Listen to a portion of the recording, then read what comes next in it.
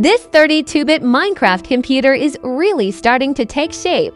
I have been working on this during the last 2.5 months, and progress has been moving rapidly. Believe it or not, this all started with a single drawing on a dry erase board.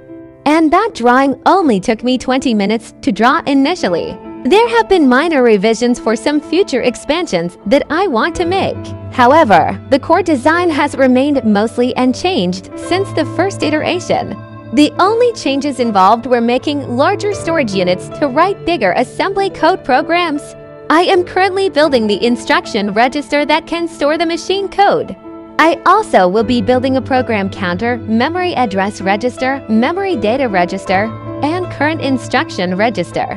I am still figuring out how I will design those, but I think I have the final design for the instruction register. Currently, this computer can be used so long as you execute each command manually.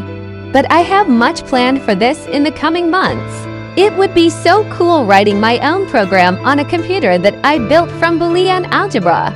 I'm just sad that I already finished all of the math courses for my minor in mathematics, which would have been fun to use this for.